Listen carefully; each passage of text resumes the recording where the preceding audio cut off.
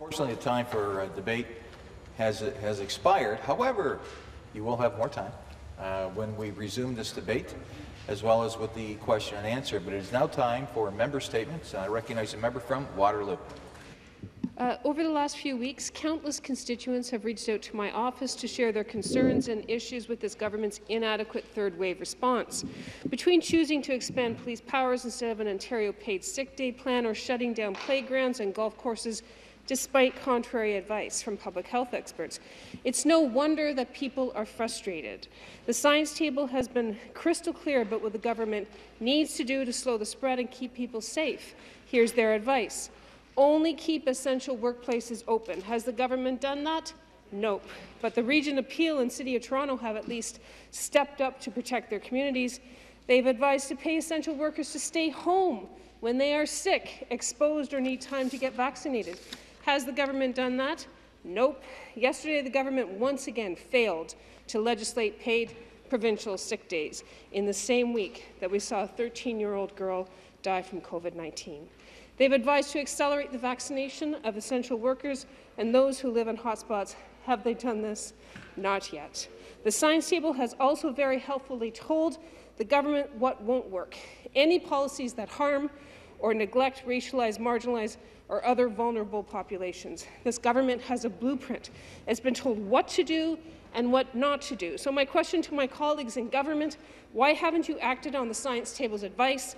The longer you wait, the more Ontario suffers. Thank you very much. Further member statements. I recognize a member from Don Valley North. Thank you, Mr. Speaker. Today, I reflect on some very important people who make a great difference in the lives of Ontarians every day. There are the public service staff and the liaisons who work tirelessly for elected officials and constituents, legislative and the ministry offices all across Ontario. Daily, they receive and respond to the needs of Ontarians who reach out to our offices to ask for assistance, information, guidance, and support. They gracefully handle a very high volume of phone calls, emails, schedules, and meetings. On top of their routine tasks, the overwhelming amount of inquiry that deals with daily during the COVID-19 pandemic regarding health and safety measures, lockdowns, vaccines, border restrictions, and school updates, for example, is truly incredible. Unfortunately, at times, they also face the expressed anger and the frustration of the public, which can be challenging and stressful. They work through it all and continue to shine because they genuinely want to help people. Speaker, please join me in thanking all support staff for their incredible patience, kindness, and hard work as they continue to help keep Ontarians and the province moving in the right direction. Speaker, they are Ontario's shining stars, and their service shines bright. Thank you, Mr. Speaker. Thank you. Further member statement. The member from Niagara Falls. Thank you, Mr. Speaker. Today, on the day of mourning, I'd like to stand and speak to essential workers in this province. The moms, the dads, the brothers and sisters, husbands and wives that have gotten up every day and went into work to keep us healthy, safe, and fed in the face of this terrible pandemic, risking their own lives to provide for their families and others. As I look across the aisle at this government that has led us directly into the third wave of this pandemic, with our healthcare system in crisis, I must say they have not only failed our frontline essential workers, but they've forgotten them entirely. In Niagara, I speak to workers every day. They're anxious, they're scared, and honestly, they don't know what they face each day when they go to work. Those workers going in and day out, or border workers, postal staff, food and grocery staff, and many more deserve better. They deserve to be vaccinated. And for many who do not have benefits, they deserve paid sick days. This government promised to provide North America's best paid sick day plan. This week, that has turned out to be a myth. We know the message they're giving to workers. We don't care about you. And it took public health officials, instead of this government, to finally take the lead and close workplaces in outbreak. We know the message you're giving to workers. We don't care about you. This government can call them champions and heroes until you're blue in the face, but their actions speak louder than words. So I'm calling on this government to change direction, to recognize the value and the importance of our frontline workers to our communities. Get them vaccinated immediately and provide Ontario paid sick days. Thank you. Member statements. The member for Mississauga Centre. Merci, Monsieur le Président. Thank you, Mr. Speaker. Yesterday, I had the pleasure to attend Canada Games 2021, and I would like to talk about the important work they do. The next Games will occur in Niagara. The residents will enjoy new infrastructures for leisure. It will also create jobs. It will be great for the development in the region. We must thank the Minister of Heritage, Sports and Culture. Those games will also shine a light on Franco-Ontarians. The Franco-Ontarian flag will be seen in front of every building. Every volunteer will wear green in order to represent Franco-Ontarians. Those games wouldn't happen without the great work of those who volunteered. I would like to thank those people who contributed to this success, and I encourage every resident to actively participate. In order to register, you can send an email at volunteer@2022canadagames.ca. Thank you, Mr. Speaker. Next member statement, the member for Windsor West. Thank you, Speaker. Today I rise to amplify the many voices of small business owners in my riding of Windsor West. Small businesses are the heart and soul of my community. Many have spent the entire pandemic constantly in fear of the permanent closure of the business they have put their entire lives into. They are struggling to make ends meet while anxiously awaiting the government support they were promised to get them through the pandemic. I have spoken to many small business owners. They require funds to pay rent, pay their bills, and allow them to open in some capacity, whether that is through curbside pickup, takeout, or delivery. They tell me direct and expedient aid is needed in order for them to stay afloat. Ontario's New Democrats have supported small businesses and shared their clear recommendations throughout the pandemic through our Save Main Street plan, as well as other legislative and policy recommendations. Small business owners have told me the Ontario Small Business Program is flawed. While some businesses have been successful in navigating the complicated process and receive the funding, many more are still anxiously waiting to receive funds or have been outright denied without an appeal process. The scope of the program is too narrow, leaving many of the small business in my community without proper support to continue operations.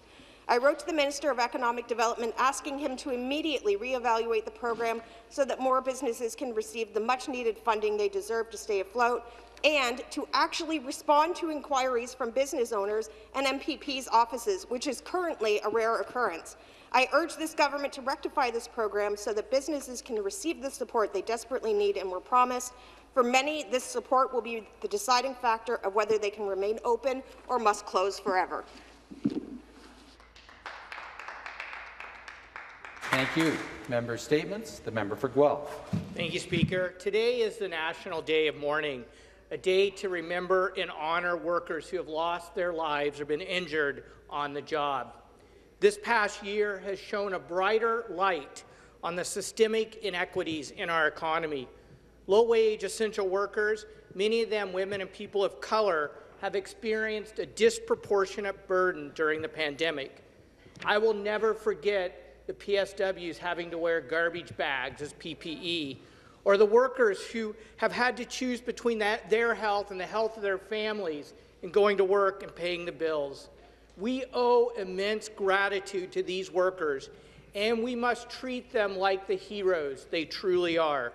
Speaker, this means paid sick days and paid time off to get tested and vaccinated, prioritizing vaccines for essential workers who can't work from home, mandating medical-grade PPE in the workplace, rapid testing, and other measures to ensure that workplaces are safe. Speaker, too many workers have paid too high a price during this pandemic, and I want to offer my sincere condolences to the family members, co-workers, and colleagues of those workers we've lost during this pandemic. And it's our obligation to never forget and to take the actions to ensure that workplaces are safe. Thank you, Speaker. Thank you. Member statements. The member for Eglinton Lawrence. Thank you, Speaker. Today, April 28th, is the National Day of Mourning commemorating workers who have been killed, injured, or suffered illness on the job. And I want to share a few reflections from my own riding of Eglinton Lawrence. Many people living to this day in my riding immigrated there in the 1950s from Italy. They or their loved ones mainly worked in the construction industry and literally built the city of Toronto that we know today. Unfortunately, many of their loved ones were injured, sometimes very seriously, or killed at their place of work as they struggled to earn a living to provide a better life for their families. For many years, I have attended the Day of Mourning for Fallen Workers on April 28th at the Italian Fallen Workers Memorial in my riding at the Columbus Centre, along with my colleagues, Ministers Lecce and Tabolo. I've had the opportunity to learn more about the sacrifices made by these individuals from people like Paola Breda and Marino Toppin, who have gone to great lengths to document their stories and to keep their memories alive. This has always been a very moving ceremony, and I know that the Italian-Canadian community will be back there to remember and pay their respects as soon as COVID-19 is behind us, and I will be there with them. Speaker, remembering is important. It makes us reflect on how we got to where we are today, and it gives us the knowledge necessary to avoid repeating the mistakes of the past. One worker injured in Ontario is one worker too many. Thank you. Thank you. The next member statement, the member for Essex. Thank you very much, Speaker. Speaker, because we could all use some good news about some great people doing amazing things, I want to recognize a couple of amazing people. One is Laura Sutar Hasulu from my area of Windsor and Essex County. Laura, in response to some pretty vile acts of anti-Asian racism and anti-Semitic and xenophobic actions back home, she took it upon herself to develop lawn signs that clearly state that hate has no home here. There was initially 100 orders for those signs. That's now gone national and international. There's over 600 orders for her signs, her lawn signs, that spread a message of love and acceptance and tolerance. We want to give her a great shout out. She's an amazing leader, and we love the work that she's doing. Also, as members would know, April is Organ Donor Awareness Month, and despite the challenges that COVID presents to those who work for our amazing network, the Trillium Gift of Life Network, they're continuing to provide the services for donor and family recipients. I want to give them a shout out. Dr. Natalie Maris, my amazing cousin-in-law, Stephanie Natyshak, who is the organ tissue donor coordinator. Special shout out to Janet, Megan, Kelly, Tanis, Kara, Denise, Melinda, Lana, and Rochelle. Also, Caden Blair. Caden Blair received a liver donation 18 years ago, Speaker. He just celebrated his 19th birthday. He is an amazing ambassador for organ donation. We know that he's getting a checkup in London right now. We love him. We love his mom, Tammy, and Jeremy. Caden, happy birthday. From the Ontario Legislature, we're all with you. We wish you the best of health going forward, and thanks for being a hero for us. Member statements. The member for Scarborough Centre. Thank you, Mr. Speaker. Today, I would like to bring attention to a wonderful day that is rightly celebrated every year and is very quickly approaching. That special day is Mother's Day. As you all know, I'm a mom to two little ones, Sebastian and Cressida, my 1- and 2-year-old wild angels. And while I'm still in the up all night as your little co-sleeping baby boy kicks you and climbs all over you phase, which translates into perma-exhaustion on my part, I can easily say that being a mom is the greatest honor and gift of my life. I can also say that my grandmother, Litsa, God rest her soul, was absolutely right. I got it once I became a mom. And what is that? What is it? Everything about my own mom. I understand that our moms play an essential role in raising us and supporting us as we grow in life, that life changes when you become a mom, that people look at you differently and size you up differently, but you persevere and move mountains for your children and your family. I'm very fortunate to have my mother with me to this day, and I realize how much of a blessing it is to have her. My Andre, as I like to call her, Athanasia Susie Mitas, gave birth to me 2 weeks before her 20th birthday. And since then, we have grown up together, and she has done everything to give me the best opportunities in life, encouraged me when needed, pulled me down to earth when appropriate, scolded me and banned me when I needed it, and always been my loving cheerleader. She's always put me and my sister before her own needs, and she teaches us what it's like to be selfless. Over the past 2 years, my mom has been the greatest support I could ask for. Being a politician is not an easy job, and neither is being a mother, so to be both requires a lot of help, understanding, love, and emotional support. My wonderful mom fulfills all of these roles in spades. My hope is that as we continue to move forward in these uncertain times, we will take days like Mother's Day to appreciate our loved ones and cherish them in the best way we can. To all the moms, and especially mine, happy Mother's Day. We love you and appreciate you more than we'll ever be able to put into words. Thank you.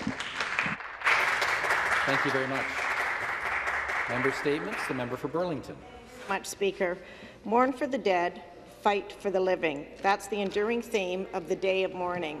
Speaker, in 1984, the Canadian Labour Congress established April 28 as the Day of Mourning. 8 years later, the Parliament of Canada passed the Workers' Mourning Day Act, making April 28 the official National Day of Mourning.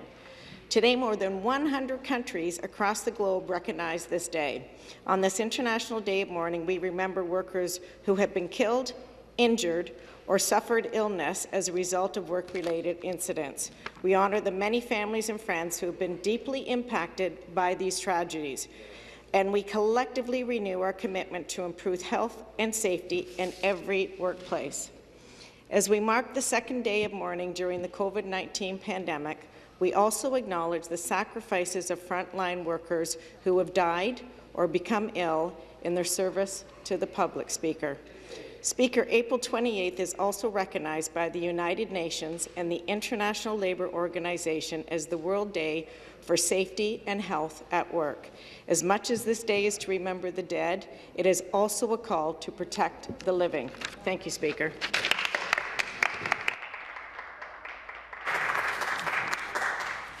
Thank you. That concludes our member statements for this morning. Introduction of visitors. I'm pleased to introduce some very special guests who we have with us today in the Speaker's Gallery. We have with us Randell Adjei, his parents Esther and Fawkins Abler, and Rukia Mohammed, as well as Vicky Whitmore, who is our legislative librarian.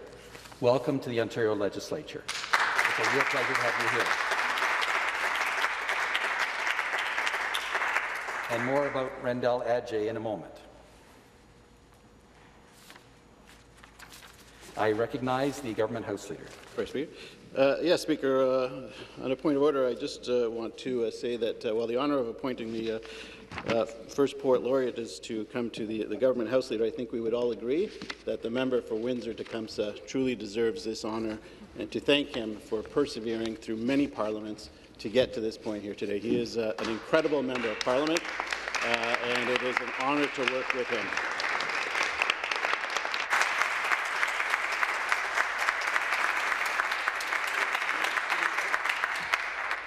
I am certain that if you seek it, you will find unanimous consent that the member for Windsor-Tecumseh be permitted to immediately move Government Notice of Motion 108 to provide for the appointment by order of the House of the Poet Laureate of Ontario. Government House Leader is seeking unanimous consent of the House to allow the member for Windsor-Tecumseh to be permitted to immediately move Government Notice of Motion 108 to provide for the appointment by order of the House of the Poet Laureate of Ontario. Agreed? Agreed. Agreed. I recognize the member for Windsor-Tecumseh.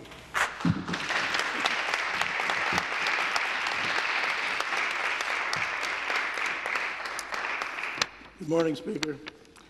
I move that in accordance with subsection 1, bracket 2, and section 2 of the Poet Laureate of Ontario Act, in memory of Gord Downey, 2019, SO 2019 C16, Randell Adjei be appointed Poet Laureate of Ontario for a term of 2 years commencing on April 28, 2021. Mr. Hatfield has moved Government Notice of Motion number 108. Is it the pleasure of the House that the motion carry? Carried.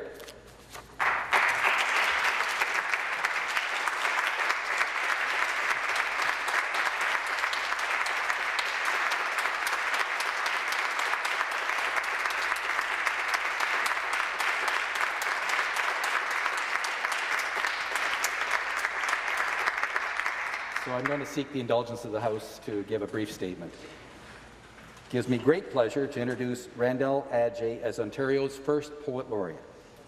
C'est avec grand plaisir avec je présente Randell Adjei. It's my great pleasure to present Randell Adjei as the first Poet Laureate. Ontario Act in memory of Gord Downey was passed unanimously by this legislature in December of 2019. The bill was originally introduced by the member for Windsor-Tecumseh with the goal of creating this position here at the legislature, while at the same time honouring the late former lead singer of one of Canada's most iconic bands, the Tragically Hip, who sadly passed away in the fall of 2017.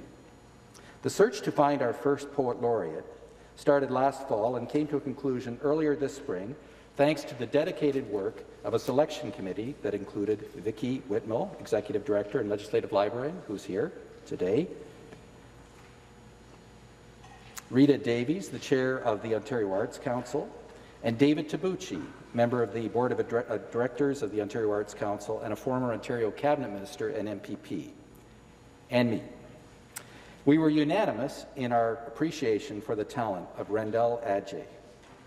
Mr. Adjei is a native of Scarborough, Ontario, and he is a spoken word artist, public speaker, and cultural curator.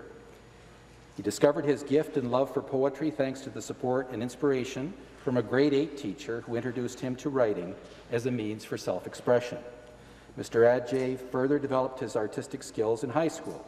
Believing in the power of performance art to strengthen his resilience, he founded RISE, which stands for Reaching Intelligent Souls Everywhere, in 2012 as a safe and inclusive performing arts opportunity to allow youth to express themselves in a positive way. RISE is now one of Toronto's largest and longest-running youth initiatives. A member of the League of Canadian Poets, he has performed across the globe and in support of people such as President Barack Obama and Toronto Mayor John Tory. His first anthology, I Am Not My Struggles, was published in 2018. Mr. Adjei is eager to start his ambitious 2-year term as our Poet Laureate, and he plans to be extremely active.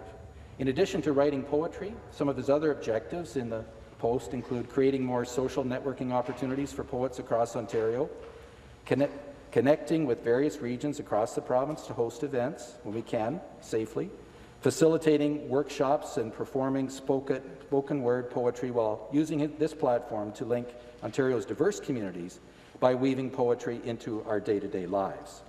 I know that all members will join me in congratulating Randell Adjei on his appointment. We know that he'll make an extraordinary contribution to the province's literary arts. Je me joins à tous les députés et tous les députés pour féliciter. I'd like to join all the MPPs to congratulate Randell Adjei for his appointment.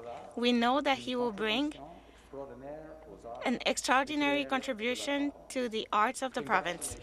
Randell Adjei.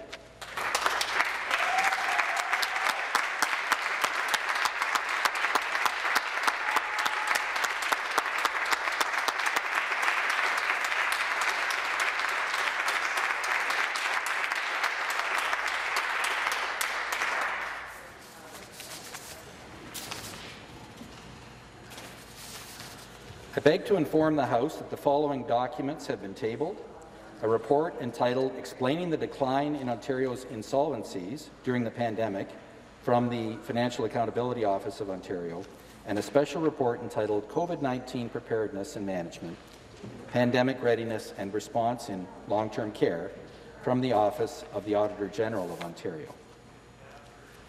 The Leader of the Opposition has informed me that she wishes to raise a point of order. Thank you, Speaker. Today is the day of mourning, and I seek unanimous consent for the House to observe a moment of silence for the workers who have died, been injured, or contracted illness at work, particularly the essential workers and frontline heroes who have struggled throughout the pandemic without paid sick days, adequate PPE, and the protections they need to keep them safe on the job. Leader of the Opposition is seeking unanimous consent of the House for the House to observe a moment's silence for the workers who have died, been injured, or contracted illnesses at work, particularly the essential workers and frontline heroes who have struggled through the pandemic without paid sick days, adequate PPE, and the protections they need to keep them safe on the job. Agreed? Agreed. I'll ask members to please rise.